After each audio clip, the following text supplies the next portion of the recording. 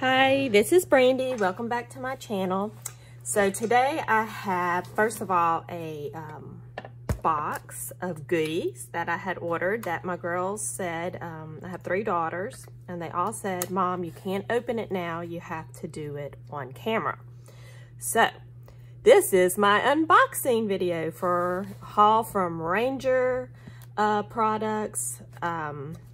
So let's see what I got. Kind of remember. I always love getting packages. Who doesn't, right? All right, so there's that. We can save this, because, you know, why not? Yes, okay, awesome.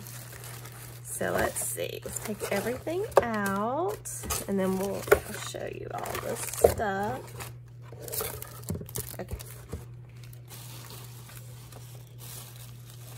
My cat Stitch looks like he's about to come help investigate everything. He saw a box and he loves boxes.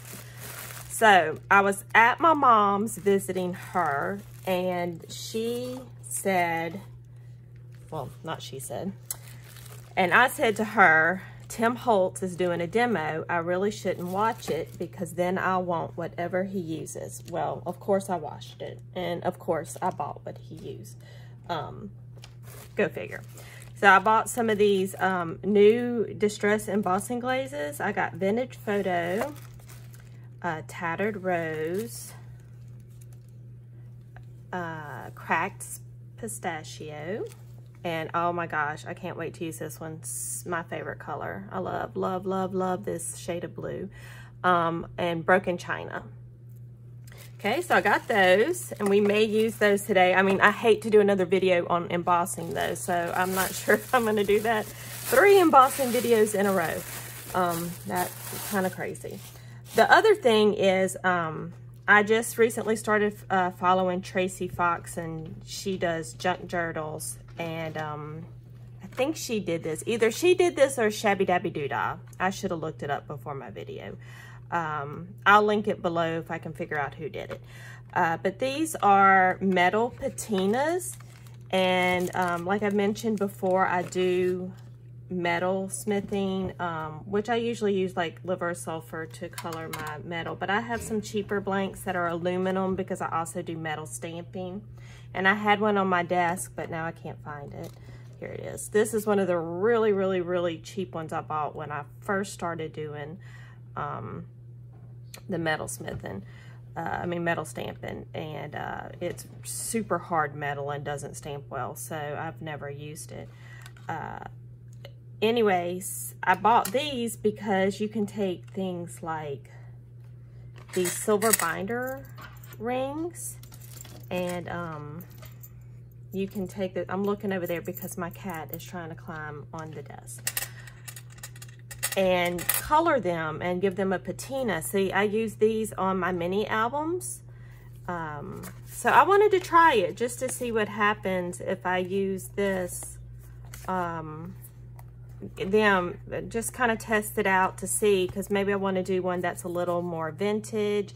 And these silver, I really don't like these silver rings that much. I tend to use some black ones sometimes, but I bought the copper, and the bronze, and then this is to help seal it.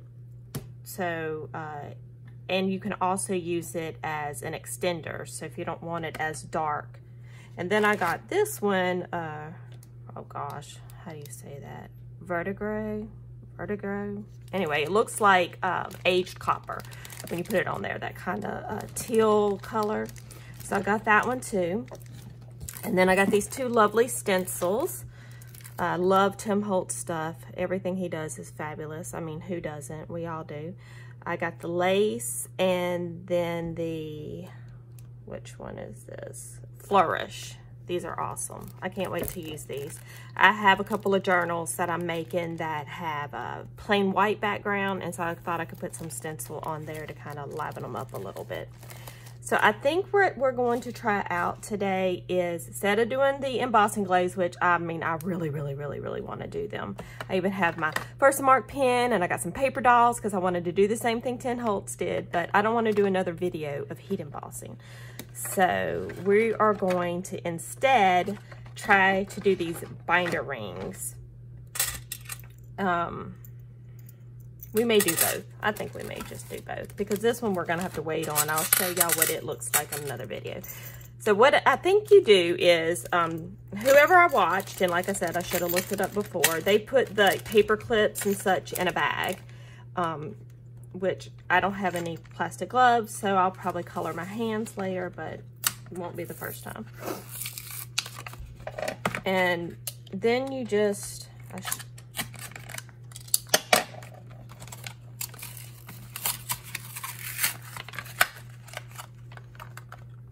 I'm kind of rambly this morning. I have not had but like a fourth of a cup of coffee. So I wanted to get this done early before my dogs decide to bark at nothing outside, which they tend to do. So this one is antique copper, and this one is aged bronze. I'm going to use both of those, and then I think once, I may put a little bit of the other color in here. I'm not sure. As you can tell, I'm just not sure. So we're going to find out what this does. So we're just going to drip a couple of, well, I say we are. Doesn't want to come out. I always have needles over here for bottles that don't want to work correctly. They're for sewing too, but they come in handy for this. Okay, let's see if it was clogged. All right, so for whatever reason, this one does not want to squirt out of the bottle, right? So we're just going to do this, and I'll investigate that later.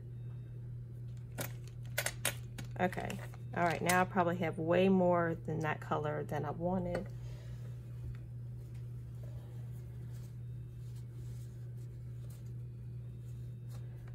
All right. Next, we're going to put just a small amount of this bronze in there. Let's hope it squirts out. Shake vigorously until mix and ball rattles and pigment mix. Apply in a small, okay. You can also apply this with a brush. I'll have to experiment because of course I've never used these before. Oh, okay, that one came out really quickly. So I don't know what's wrong with that other one, but that one squirted out. I'm going to use a little bit of this glaze.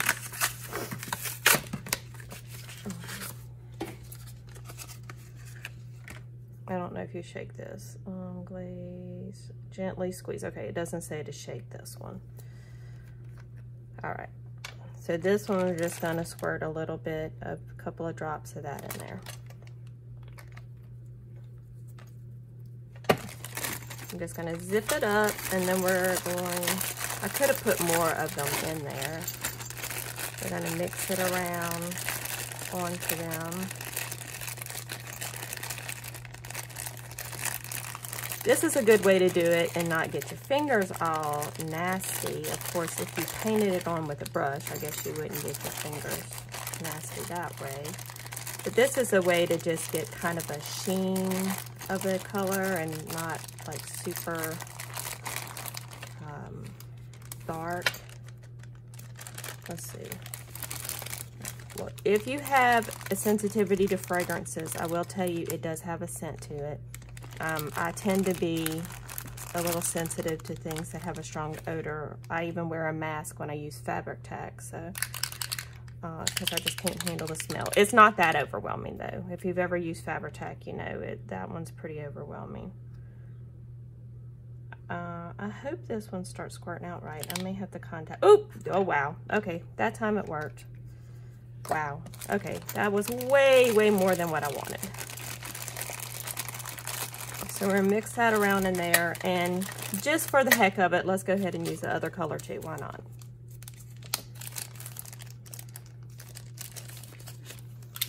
All right, so we'll mix it up.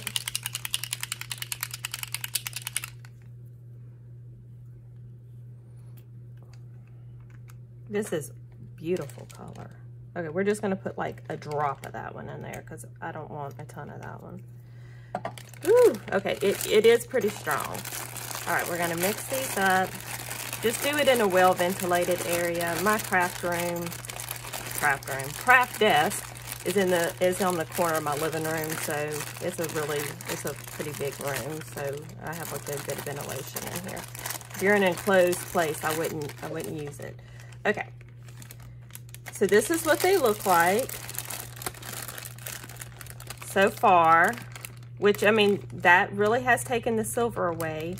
So that's a really nice different look. I may put a little more of the bronze in there because, of course, when I put that copper back in there, it really squirted in. I mean, I got a huge amount of the copper. But I'm gonna mix that around in there more, and then I'll lay them out to dry, and I'll show y'all the finished product in another video. I'll show y'all what that looks like. These are some of the things I made yesterday. I hope y'all can see that. Like I did with the one I made on camera. I made that one, and then I also made this one, and they're just going to be little tags to put on just anything. And you could actually even use this for, like, at Christmas time. You could do a piece of pretty Christmas paper and then put to and from on the back and hang it on a package.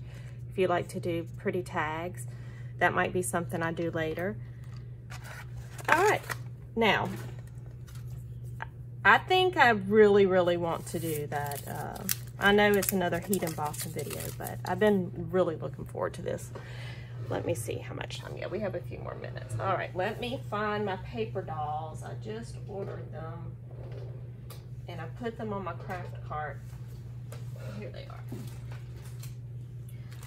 Okay, yeah, I have a craft cart that has all of my coloring, my Copic markers, my Prismacolor pencils, and all on one cart, and it also has jewelry making stuff on the bottom. And then I have a cart with just like accessories, like for junk journals and stuff. I've pretty much taken over this corner of the living room. I'm glad I have a very supportive husband. All right, so I'm going to do what Tim Holtz did in his video because I just thought it was fabulous and I had to try it. All right, we're going to use that little girl because I think she's super cute. I love these paper dolls. They are just so cute. All right, let's see. So what he did was, and if you watched his demo on Facebook, he did a Facebook demo. He's been doing a lot of those. You've already seen this, and I apologize you're seeing it again. And he does a whole lot more. So if you haven't seen it, go on there and check it out. I think this is just on his Facebook page. Let's see. We're going to use the Tattered Rose because it's going to look really pretty. And what I love about these embossing glazes is they're not like a regular embossing powder where they're really opaque. You can see through them. They're transparent. And so all the shading and such that you see on this picture is going to show up after we emboss it, which I think is super cool. Now, I've had this Versamarker for like 20 years, maybe not that long, but a very long time. So the tip is like wrong, but I soaked it in some glycerin yesterday to kind of get it juicy again. So I'm just going to paint the pieces on that I want. I don't know if y'all can see, it is wet where I painted it. Oh, okay, and I do have I like that tip that's just gone. I do have a bullet tip and it's still intact. This was probably stored out in my garage or something for a while and it just didn't survive the heat.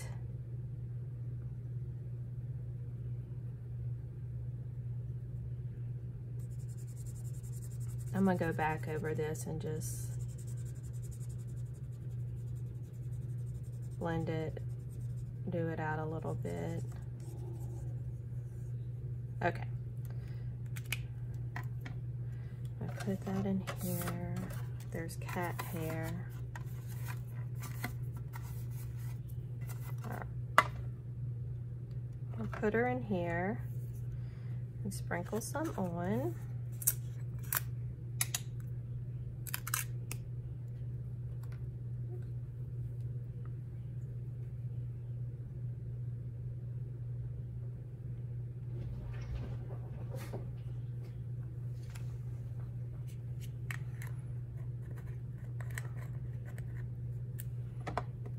Oh, I buried her. All right, so let's dust her off. And you can use an anti-static tool. I have one over here. I forget about it. It's not something I've ever been in the habit of doing, so I just really forget it's there.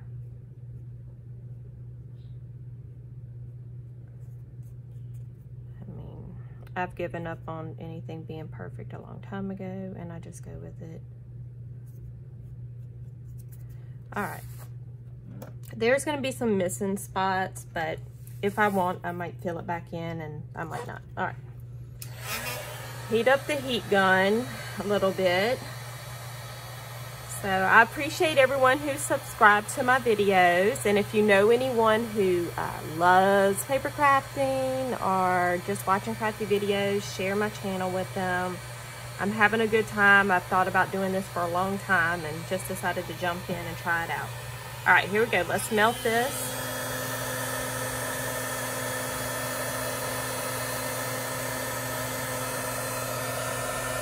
Oh, it's so pretty.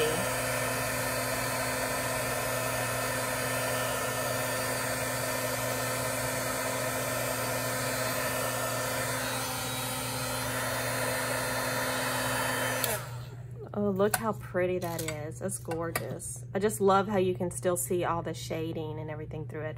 There are some missing spots, so let's go back now. Let's let it cool off a little bit, and we'll go back and do those spots. So here we go. I'm just gonna put a little in that spot there, a couple of spots on our hat.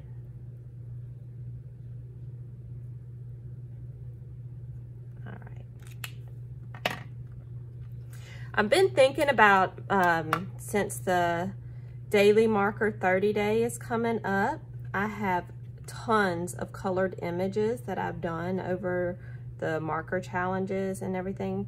So I was thinking about doing a series of cards where videos, where I make cards that we're using those images, because I'm really bad about coloring images and then never putting them on a card. I don't know if any of you can relate, but I do it a lot.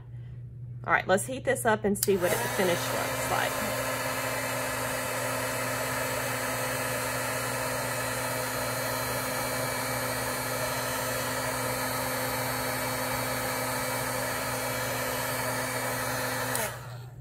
All right, I'm in love with that. That is fabulous. Really, really is. I can't wait to use that on something. All right, well, thank y'all very much for joining me today and seeing my new goodies and us playing with them a little bit. I'll show you on the next video I do what those binder rings end up looking like, and we'll start making some cards using some colored images and show you some of the things I'm coloring during the marker daily marker 30-day coloring challenge. And I hope y'all all have a great day. Bye.